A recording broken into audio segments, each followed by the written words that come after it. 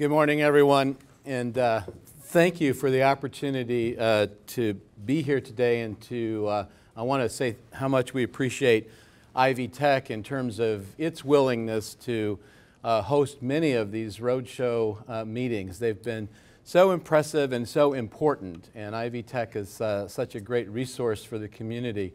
I also want to thank the mayor because he's absolutely right. I mean, part of the recognition of the problem is essentially having leadership say, you know, here's an issue and we got to do something about it. And it's one thing to talk about it, it's another thing to do it. So thank you for your leadership, Mayor. And I just want to also say that we have appreciated working with Dr. Spear and the Health Department. I'm Paul Halverson. I'm the founding dean of the Richard M. Fairbanks School of Public Health at Indiana University. And I came here to Indiana actually to start the School of Public Health. I'm the founding dean, but I came having been the health commissioner in Arkansas for 8 years and having been at CDC for about a similar period of time. Before that I was a hospital CEO, so I think I've, one would say I've probably failed well at all three of those. But I'm really here today because I believe so much in the power of our communities to really take care of this disconnect. And Dan, thank you so much for your comments, because I do believe that at the end of the day, this is a huge disconnect. This doesn't fit the Hoosier mentality or our customs and the ethic that we have. And so, you know, we really do have a great health care system in our state. We have a lousy health status. And at the end of the day, even if you have all the money in the world, if you don't have your health, what's the use? My dad always used to remind me that they don't have too many hearses with trailer hitches for all the money that you're going to take with you. The reality is it doesn't matter unless you have your health. And so that's why the Healthier Indiana was formed, was actually creating the opportunity for those of us that care deeply about Indiana and who care a lot about health to come together and say, we can change this. So we're really a group of dedicated people who really have a passion to make a change. The Indiana Hospital Association, the Indiana Chamber of Commerce, the Indiana State Medical Association, Anthem Blue Cross and Blue Shield, and these are just some of the early partners. There's just tremendous outpouring of support, and I would also add our School of Public Health to that list.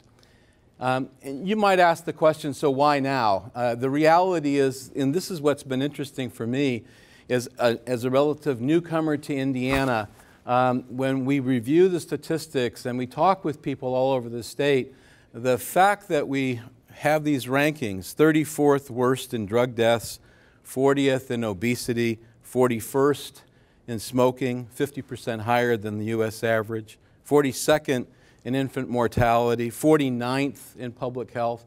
In fact, that 49th, I'll give you a little hint on that. No one does worse than Indiana in getting grants from CDC. No one. And yet our former state health commissioner used to be the deputy director at CDC. I used to be at CDC. It's not a great badge to have that we have the least amount of money that comes to Indiana. In part, it's because some of these grants actually are non-competitive grants. We're just missing out in some cases on the funding that's really necessary to strengthen our state. And so as a consequence, when we look at these numbers, interestingly enough, many people in Indiana are not surprised, but they don't know what to do about it. And so that's why the Alliance was formed, and that's hopefully why we're all here today, is to think through what can we do about this. So what's at stake in particular? The issue of tobacco. The reality is that there are a lot of things on this list, and I can give you a list of probably 3 times that number of, in terms of statistics and factors. But at the end of the day, the #1 cause of preventable death in Indiana is related to tobacco use. And I know the argument is pretty popular, which is, you know what, if I don't smoke, if someone else does, that's their problem. Why should I care? Why you should care is for a number of reasons, and we'll talk about it, but at the end of the day, it really creates for us an enormous opportunity because the prevalence of smoking in Indiana is so high, it is really causing our health system to be overloaded with a number of chronic diseases and other maladies which frankly complicate everything else. And so that's why the Alliance chose to focus on tobacco use first. So again, the reality is 1 in 5 Hoosiers still smoke. 15% of Hoosier women smoke while pregnant. And in some of our counties, it's as high as 32% of pregnant women still smoking. And we know that one of the leading causes of prematurity and a whole host of birth defects and problems with infants are related to the complications of smoking during pregnancy. And the other issue that we know is true is that 95% of adult smokers started before age 21. So substantially reducing tobacco use in our state would have a profound impact on costs. This number here is real. We've scrubbed through it. We've challenged ourselves as we looked at the number, and I'm willing to stake my reputation on the fact that this number is really substantial, and it's something that we pay for every day, regardless of where you live in our state. A part of that $7.6 billion is coming out of your check and mine.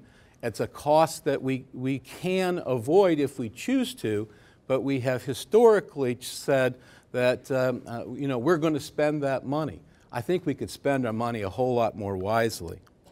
So if we look at our economy, visits to healthcare professionals are 6 times more for smokers than non-smokers. They're admitted to the hospital almost twice as often. They average 1.4 additional days in the hospital per admission, and it is the cause about 2 times greater lost productivity in terms of workers than, and the estimate is about $27 billion. Someone figured it out, actually. I think it was Kevin, the president of the Indiana Chamber of Commerce.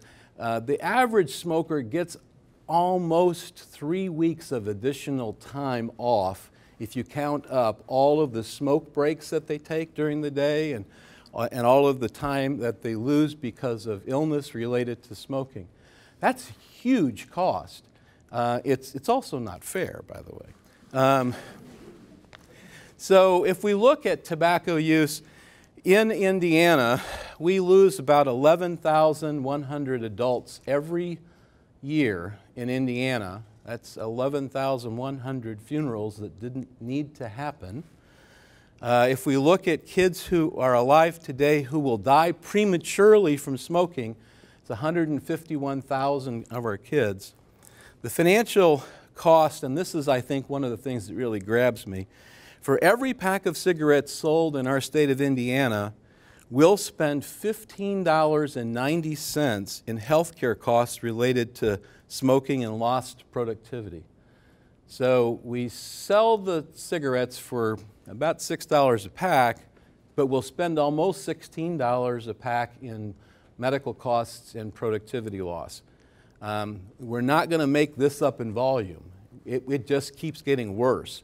And so that's one of the reasons why when someone says, well, if I'm smoking, who cares? Well, who cares is the reality of those costs, which we all pay either through Medicaid, in higher insurance premiums for employers, and of course that lost productivity.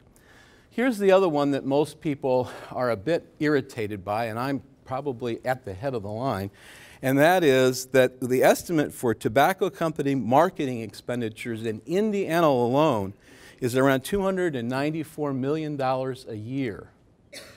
per year. How much do you think we spend in tobacco prevention and cessation in Indiana? It's about $5 million compared to almost $300 million in marketing expenses. So, tobacco use remains a concerning and costly challenge to the health, quality of life, and economic development of our communities. The rate is about 21%. That makes us 41st in the nation in terms of overall smoking. And here's the good news. The good news is we know how to fix this. We've chosen up to this point not to, but we really do know, and this is where we have enormous amount of research. And I'm a researcher, but I'm telling you, we don't need any more research to know what we need to do. There's a large body of scientific evidence, and I could bring it all out and you could see it. If we raise the price of a tobacco product, it will definitely change the use. And I'll show you a graph here in a second to illustrate that point. This is probably one of the most difficult messages to get through to our legislators, though. Because, you know, none of us in Indiana like a tax, right? Nobody. Our legislators, especially around election time, they hate it even worse. But the reality is, this is one of those cases where the antidote for the problem is increasing the tax on tobacco. It increases the price and it substantially reduces the use. If we could also enact comprehensive indoor air laws, they do work and they will reduce smoking use. In Indiana, we have some indoor air laws now. They are considered by most organizations that care about health as being among the weakest in the country. And in fact, in many of the many of the meeting planner associations will not give Indiana credit for being a non-smoking state because we have so many loopholes and so many provisions that allow smoking that it doesn't count in a lot of organizations. We can also restrict the age of buying tobacco to 21 years old, and I'll tell you why that's important in a second. And we can adequately fund our tobacco control program. Remember I said it's about $5 million we spend a year on tobacco prevention and cessation. CDC has done some extensive studies, and they estimate for our population we should be spending about $70 million a year on tobacco prevention and cessation. 7-0. We're spending 5. I think actually if you add a couple of additional programs, we might be as high as 7 nowadays. But the reality is it's 1/10 of what we need to be spending. And then implementing counter-advertising campaigns. Those, you've probably seen them on TV. How many of you have seen the CDC ads that have tips from former smokers? You know what? They work. They really do work. You know what the tobacco company hates the worst? Those ads. Because those ads drive people to the quit line, and quit line helps people quit smoking. So, there are hundreds of studies that demonstrate the effectiveness of cigarette price and in terms of lowering consumption and increasing quitting. Now, the important thing is if we increase the price, we also have, in my view, an ethical responsibility to help people quit, right? So just raising the price and then walking away is not enough. We need to be prepared to help people be successful in quitting. And the good news is there's great evidence to suggest that we can help people make this addiction, deal with this addiction, which many of us would say is probably as difficult to beat as a cocaine addiction. It is extremely hard. In fact, most people quit 11 times before they're successful. So the reality is we can help people quit, and there's good science to support it. Our health department is very involved in it, and that can make a big difference. So this is a graph actually looking at Indiana when we increased, the last time we increased the price of tobacco. You can see the green line is the price, and the darker line is the sales. So this isn't theoretical. This is what happened last time we increased the price. Unfortunately, that doesn't last forever, and you have to increase the price again to be able to get that same phenomenon to occur. By the way, there are a lot of other states that have done this. We're not experimenting. This really does work. It's probably the most effective way in which to reduce tobacco use. Here's the United States, just to show you that it works all over. By the way, there are some states now and some cities where a pack of cigarettes is now as high as $12 to $13 per pack. You know what happens to consumption when it gets that high? Consumption goes down dramatically. So here's another issue, and I know this is also something that may be new to some of you, but most smokers would never take up the habit if access were delayed until 21. You want to know why? Because of the fact, a couple reasons, but one of the most important reasons is, where do you think, tobacco is illegal for kids under 18, but most of kids that buy tobacco have someone between 18 and 21 buy the tobacco for them. If you increase the age to 21, there are a lot of kids a lot of 18-year-olds or 17-year-olds that know 18, 19, and 20-year-olds, but there are very few 17-year-old kids that know people over 21 that will buy tobacco products. So by increasing the age, you cut off the supply, and that's a substantial barrier for kids using tobacco.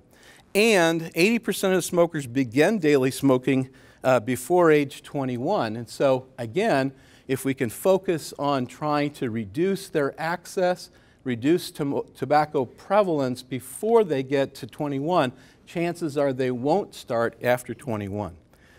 So, I know the argument, which is, well, if you can go enlist in the Army and lay down your life for your country, why shouldn't you be able to smoke? Well, in part, any of us that have had teenagers can tell you why that is. The teenage brain is not fully developed at 18, and we don't make effective choices until the brain gets more formed and we actually have greater control in making better choices.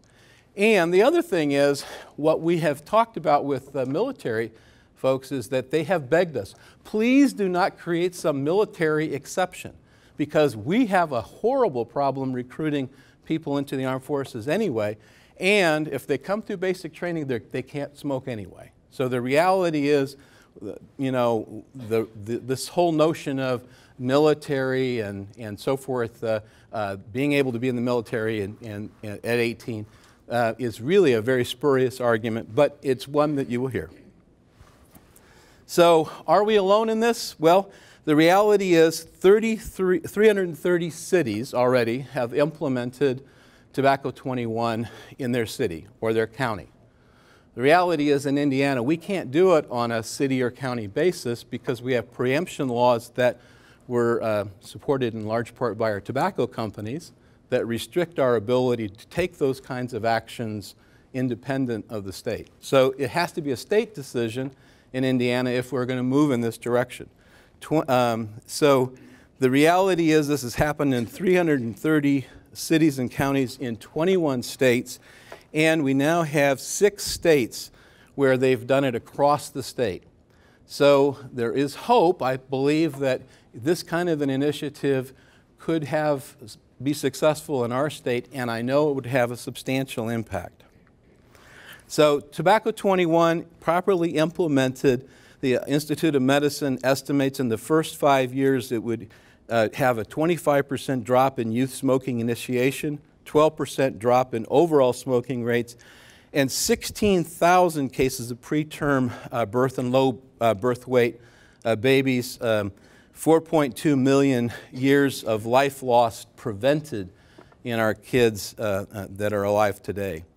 So again, if a man has never smoked by age 18, the odds are 3 to 1 he never will. By age 24, the odds are 20 to 1. So you see how important it is that we try to prevent the initiation of smoking at an earlier age, and that gives us the best chance. There are a number of other priorities, and we'll hear more about it today, and it's just terrific. It's so wonderful being in Evansville to hear of all the great things you're doing. Infant mortality, opioid use, obesity, and we could add a number of other issues to the list. Again, thank you for all that you're doing in this area. But the reality is that if we want to make a change in our health, we can do it. And I know that with your support and your communication with policymakers, helping them to understand the consequences of some of our policy, that it can make a big difference. I'll leave you with one last message, and that is that if you look at our life expectancy, in the last century, the life expectancy in America went up by 30 years. 30 years. We're living 30 years longer. 25 of those years came from initiatives focused in public health. About 5 years improvement because of our improvement in medical care systems. But those 25 years came as a result of policy initiatives from public health. Things like cleaning up the water supply, improving policies related to driving and seatbelt use and so forth, immunizations. The smoking regulation, while no one likes taxes, is one of those ways in which we can drastically improve the quality of life and reduce disease and expense in Indiana. So I wanted to give you the facts so that you understood the direction that we would like to go, at least in this first year. There are a lot of other things that we can do. Thank you so much for your attention this morning.